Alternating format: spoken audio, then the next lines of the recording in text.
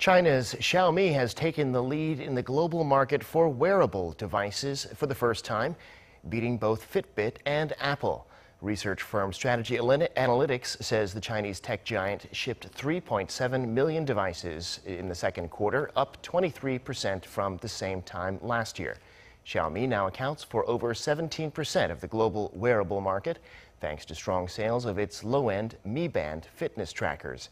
Fitbit's market share plunged by over 28% from the previous year to 15.7%, putting it in second, followed by Apple. Overall, the wearables market grew by 8%.